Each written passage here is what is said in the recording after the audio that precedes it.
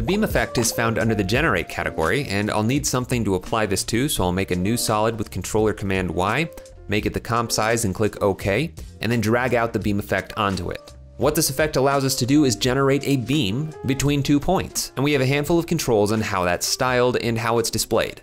First of all, we have the starting and ending points, which allow us to determine where this beam is starting and ending. But you'll notice that the beam is not connected to those 2 points by default, and that's because the default value for the length is set to 25%. If I increase this up to 100%, then it will go between those 2 points. But that's one way that you can animate between those 2 points, starting from the center.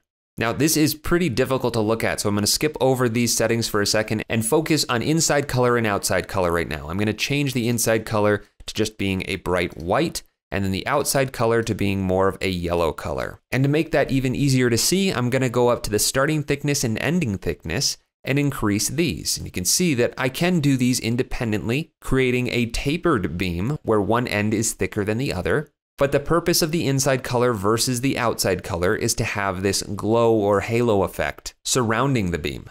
We can adjust the softness with the softness property to make that more or less blurry. And as you might have guessed, this is an effect that could work as a way to generate lightsabers. Though I would suggest that you check out Video Copilot's Saber plugin as a much more functional alternative. But we can't discredit the creators of this effect. It was created long before Andrew Kramer came along. Let's take a look at the other controls. I'm going to turn the length back down to 50% and then look at this time value.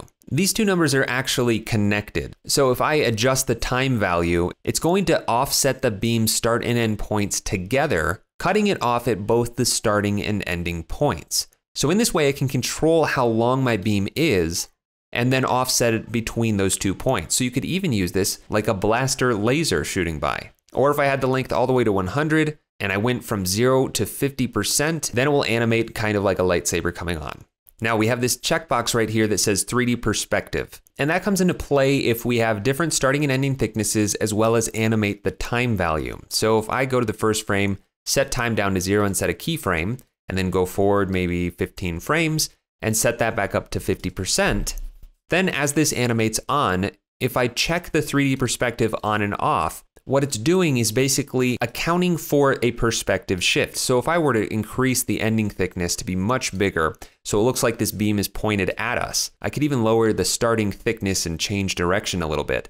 Now it looks like somebody's holding a lightsaber here and pointing it slightly towards me. Then it's going to come on slower at the start because it's technically further away from the camera. At least that's what this effect is simulating. If I were to uncheck 3D perspective, you see that my length has changed because now it's going to just uniformly come out as if a linear wipe was happening basically between those 2 points. Instead of accounting for that 3D perspective, it's just a linear motion.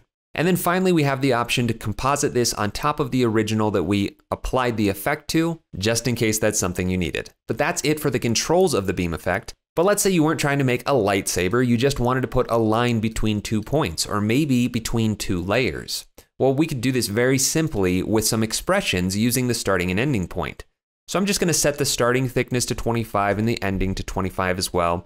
And I'm going to make the outside color the same as the inside color. So I just have a line between these 2 points. Then let's say that I want to put 2 circles. I'll just make a shape layer real quick, set it to 100 by 100, call it circle 1, duplicate it. And now that I have these 2 points, I want to connect them by this line. So to do that, I'm just going to double click on the starting point, which will open it up down here, give myself a little bit more room, and add an expression on that starting point by holding Option or Alt and clicking on that stopwatch.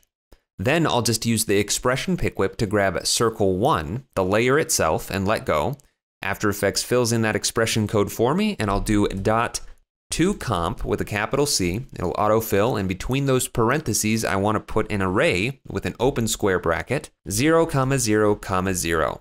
Click off. And immediately my starting point is now stuck to that layer's anchor point. Wherever the position value goes, that's where the beam starting point will be. Now I'll just copy that expression, add another expression on the ending point, paste it in, and change it to circle 2 to reference the second circle, click away, and there we go. We have a beam connected between those 2 points.